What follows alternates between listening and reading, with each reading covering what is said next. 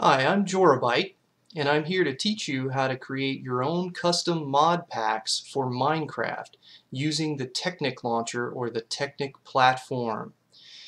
If you're not familiar with Minecraft, you can find out about it at minecraft.net.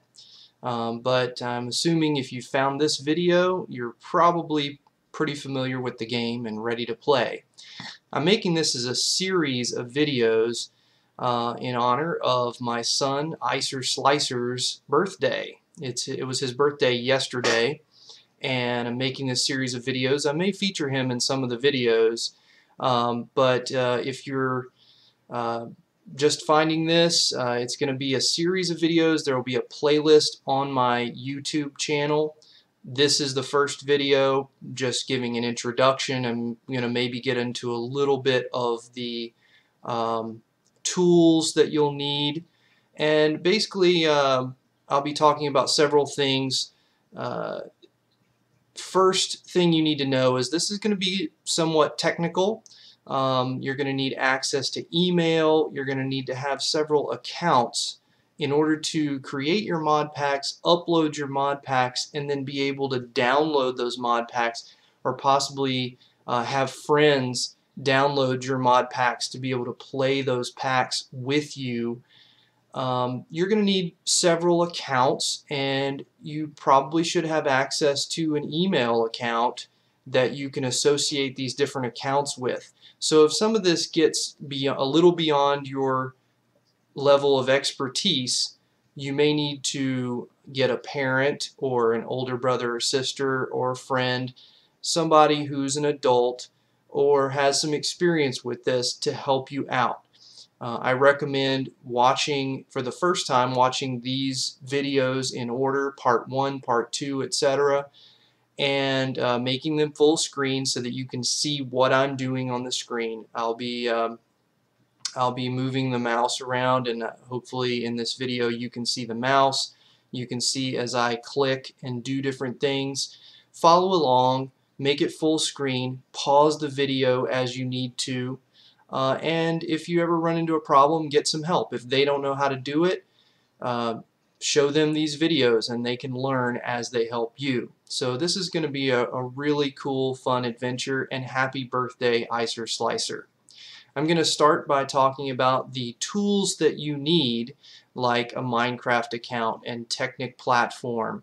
Then we'll get into the how-to, and be mindful that as we talk about these things, I'm going to give you tips on how to stay safe with this. What I mean about safe is not that the computer is going to fall on you and hurt you, but as you download things, whether it's a mod or a tool, or just browsing the web, it's very easy to get your computer infected with viruses and with spyware and malware, and that can be a real problem. It can really slow your computer down, if not disable your computer. And so I'll be talking about ways to make sure that as you do this and follow this process, you're not infecting your computer or bogging your computer down with bad software that you don't need. And so without further ado, I'll get started into the things you need. Now, first thing is, there are a lot of different ways to do this, and there are a lot of different computers and operating systems, and those other ways can be just fine, but I'm going to show you how I do it. First off, I use a computer with Microsoft Windows as the operating system, and to run Minecraft, the first thing you're going to need is Java. To get any of this, you're going to need a web browser. I like to use Google Chrome, which I have open right here. I like being able to switch between tabs like this. You know, I'm clicking through and I have all of these different websites open at the same time. That way I can switch between things as I want to. So you're going to need Java. If you don't have Java on your computer, you can get it from java.com, and then you can click on download, and it should give you the Java that corresponds to your system. This is recommending 64-bit Java for Windows, And to run Minecraft, and especially to run mods with Minecraft, you're going to need 64-bit Java because it lets you load up a lot more memory. If you've already been running Minecraft, or if you've already been running the Technic platform like Ice or Slicer has, you've already got 64-bit Java. But just telling you for the sake of completeness that you've got to have Java for any of this to work. So you can get that from java.com, and there are other links that you can where you can find different downloads, 32-bit, 64-bit, and so on. Next thing you're going to need is a Minecraft account. Again, if you're already running Minecraft, you already have this. You may just need to find out your username and password, and it may be a Mojang account. You can go to minecraft.net, and there's a place there for you to log in. There's a place for you to register for an account and to buy the game. You have to own the game of Minecraft for this to work. Note that you do not have to download it. If you look down here to the bottom right, I may have to move the screen so that you can see. It says already bought the game, download it here. You don't have to download the actual game of Minecraft, which is kind of interesting, but you will need a Minecraft account in order to be able to do this. The next thing you'll need is the Technic platform, which you can get from technicpack.net. Once you're at technicpack.net, there is a link here to get the launcher. You can click that link in order to get the launcher itself, which you'll need to have accessible. We'll go through how to put that in the correct folder here in a little bit, but you're not only going to need the launcher, but you're also going to need to register. There's a link over here on technicpack.net. There's a link to register for an account, and here's a place where just like with Minecraft, you're going to need to have an email. You're going to have to confirm that email, and you're going to have a username and password and prove that you're not a robot to get a technicpack.net account.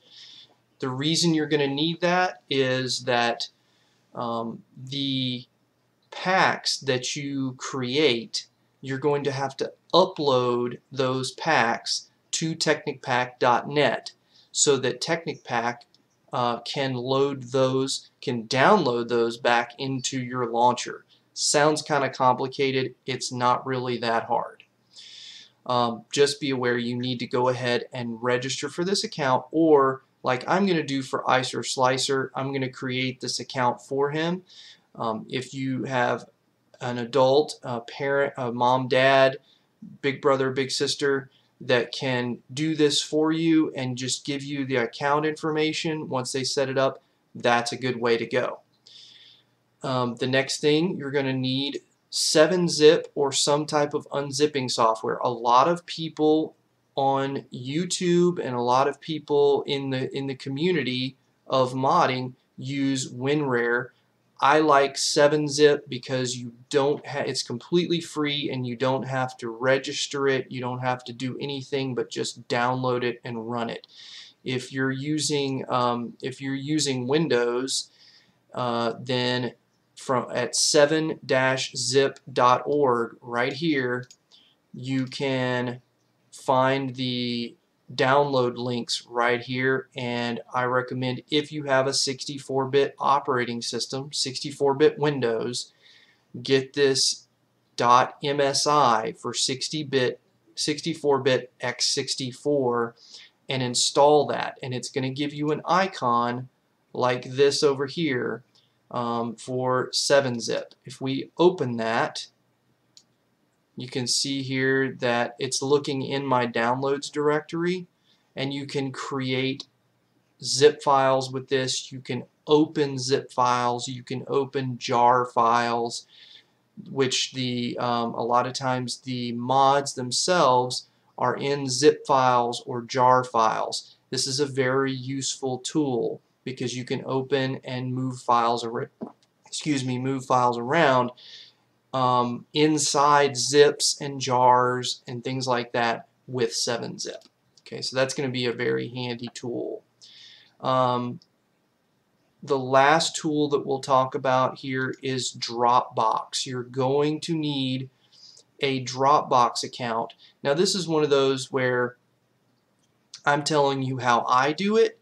There are other ways that you can do what Dropbox does, but Dropbox is a free program and tool that lets you upload your packs and then have a link to download that pack that you uploaded, and you can give the link to Technic Platform on their website to say this is where my pack is located. And when you do updates to your packs, if you change the mods that you have in a pack, if you update the mods you have in a pack, all you have to do is drop those files in your Dropbox and tell Technic Platform, hey, I've got a new version of this mod pack, and it'll work. It's great. It's very easy to use.